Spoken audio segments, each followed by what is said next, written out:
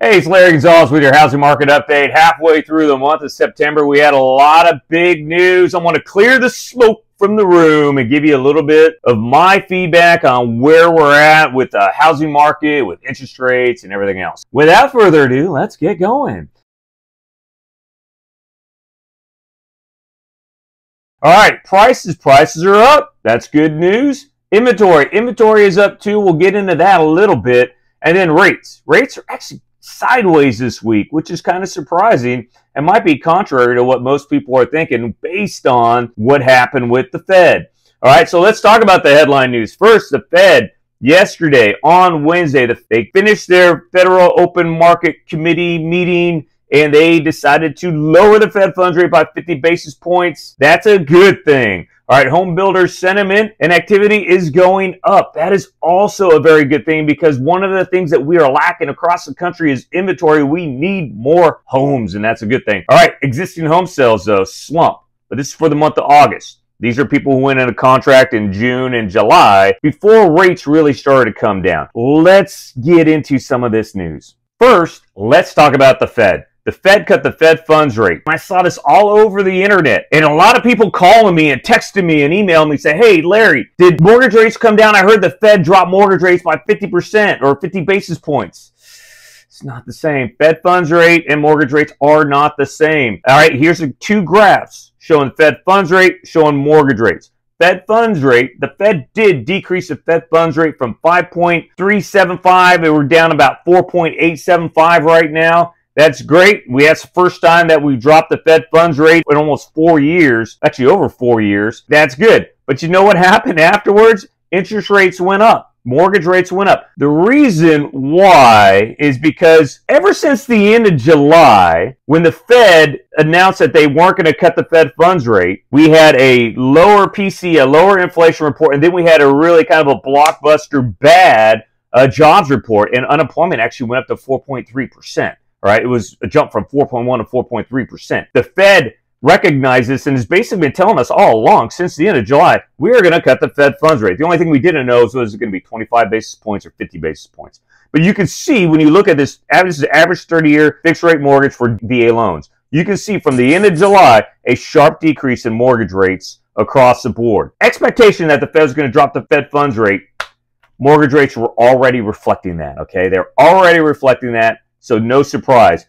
What caused interest rates to go up afterwards is a different story, and we'll get into that a little bit here. First, let's get into the Fed statement. The Fed cut the funds rate by 50 basis points down to 4.875. That's great news. There was only one dissenter, and this was the first governor to dissent in 19 years.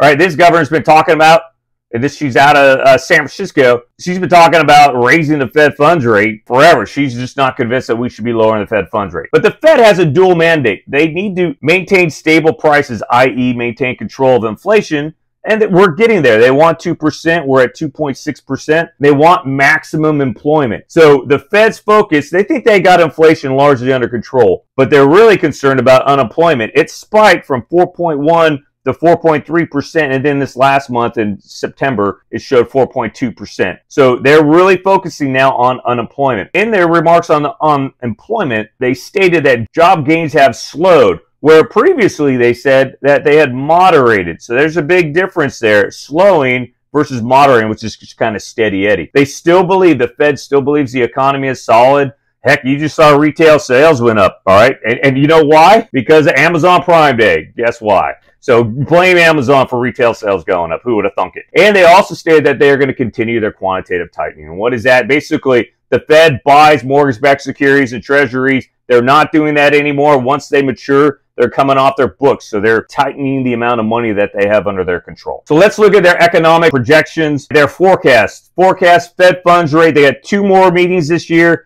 They're expected to cut 25 basis points at each meeting. There's no guarantee. And as a matter of fact, they said don't expect another 50 basis point decrease to the Fed funds rate. Expect maybe 2 25 basis point decreases. And then additionally, they forecast 100 basis points of decreases over the course of 2025. Inflation, they think that by the end of 2024, inflation will be right about where it's at 2.6%. And then we will not get down to 2.2% until 2020 into 2025, maybe 2026. Unemployment, we're currently at 4.2%. As I said, all right, by the end of 2024, they expect us to be at 4.4%, and they want to keep us steady there. They don't want us to get above 4.5%. All right, it wasn't too long ago we were at a 50-year low on unemployment at 3.7%. We've actually gone up over the last 5 or 6 months up to 4.3%. They want to get control of that unemployment.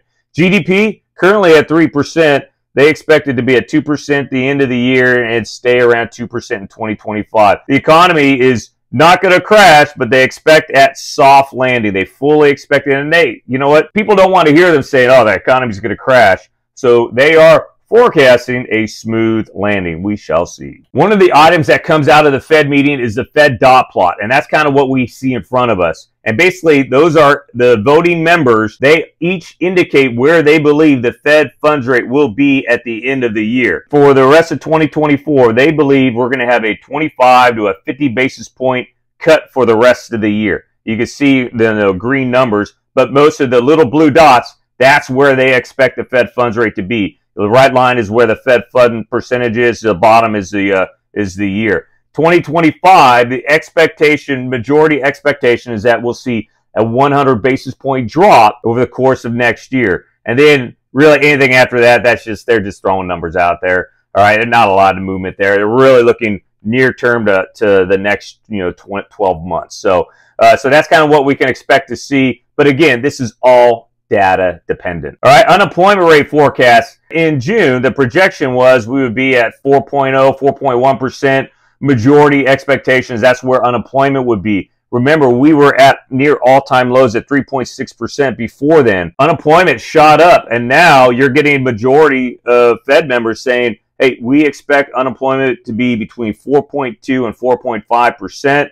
Over the course of the rest of the year. They expect unemployment to stay high, and that's just something to keep an eye on. Again, the BLS jobs report hasn't been 100% accurate. You've seen a lot of revisions to that, but we'll see what happens moving forward. After every meeting, the Fed Chair Powell, he gives a press conference, and we're just getting used to seeing him. He's been there for so long. Fed, again, doesn't see a recession ahead of us. They expect spending and growth to remain resilient, and hey, people are going to keep spending and putting money on credit cards. 50 basis points they say is their commitment not to fall behind. They don't think they're behind the power curve, and they don't expect future 50 basis point cuts. They're going to go little by little. They don't want to go create this huge curve of craziness within the markets. One of the things that they recognize for inflation is that market rents are decreasing, but slowly, and it is going to take time for the lower rents to filter into the inflation readings. So just something to keep an eye on, but that's what they were talking about. And I think the reason why the interest rates, mortgage rates went up was because there's an expectation, maybe a desire by some folks for us to have another 100 basis point decrease in the Fed funds rate before the end of the year. I just don't think that's going to happen, nor does the Fed. Well, that's a lot of news about the Fed. Let me tell you that. Well, let's talk about the home builders. Home builders are getting kind of happy here. Still negative overall, but we broke a 4-month negative streak. We're still below 50. Anything above 50 is positive. Anything below 50 for their sentiment is negative. And but we went from 39 to 41, so that's good news. And the reason why it's no duh. It's the fact that interest rates are coming down. All right, and below 50 means we're in a contraction territory, but guess what? Future sales expectations cracked above 50. You can see that number right there. That's very good, and you saw both buyer traffic and current sales expectations move up just a little bit. So good news there. Expect to see these numbers continue to increase as builders gain more confidence that inflation and interest rates are coming down. New home construction. This is a big rebound. July was a stinker month.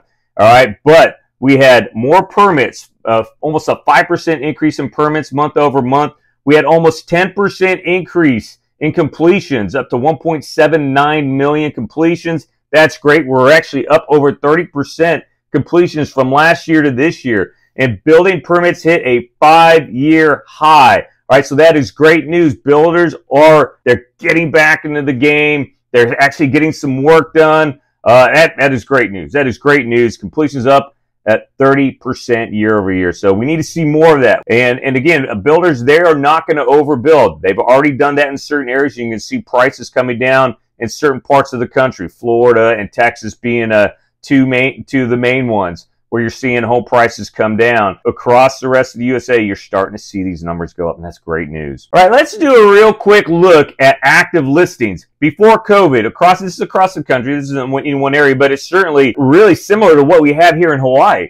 Active listings, 1.24 million before COVID. August 2023, they had dropped to 670,000, almost dropped in half. Well, since last year, the number of active listings have gone up to 909,000, so almost splitting where we were in 2023 to before COVID. That is great news. We need more inventory because that's going to help buyers kind of go from the terrible seller's market we had to something a little more balanced.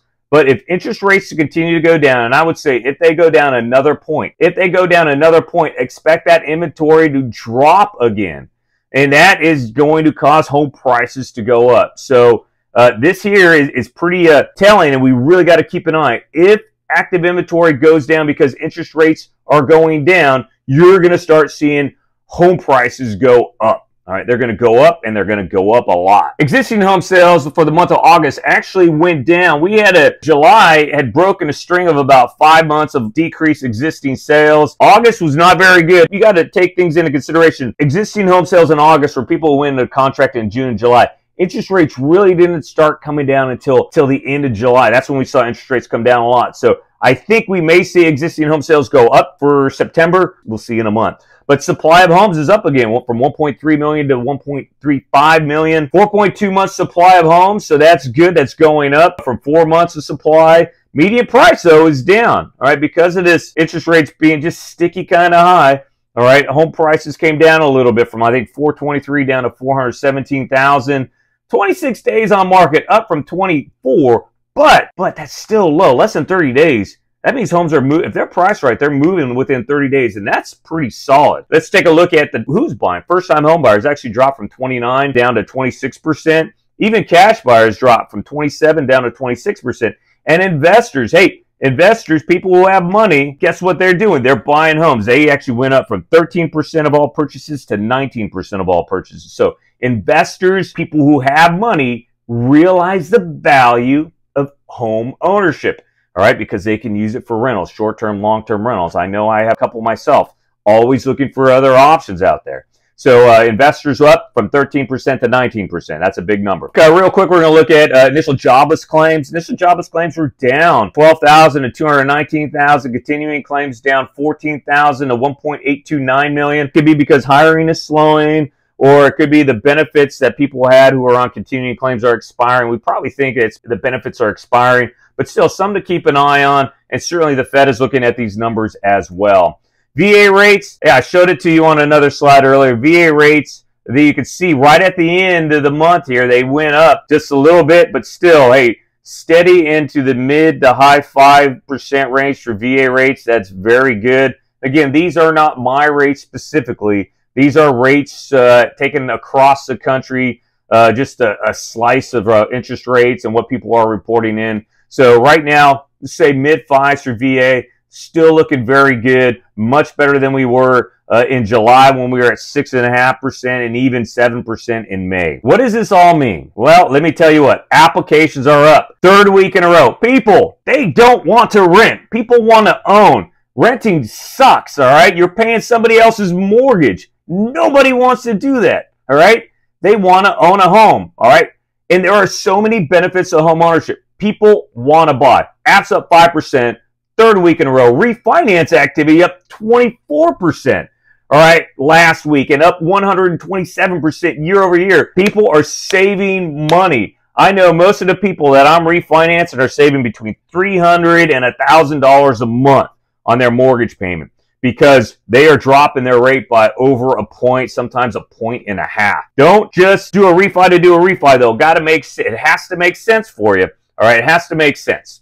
All right, and if you want to take advantage of these rates, gotta at least get pre-approved. You gotta at least send me your mortgage statement. We can run the numbers. We can do the scenario. There is no guarantee that rates are going to stay low. All right, there are no guarantees. And people who are waiting for rates to come down, they may, but they may not. And guess what? Then you're screwed and you're paying $1,000 more a month than you really need to be. Don't sit on the sidelines. At least get your numbers. At least know what your buying power is. At least know what your refinance power is. And sellers, hey, stay positive. Homes are going to start coming off the market. You saw there's an increase in applications. That is good for you. All right, that's all I have for you this week. Have a great weekend and stay positive. We'll talk to you later. Aloha.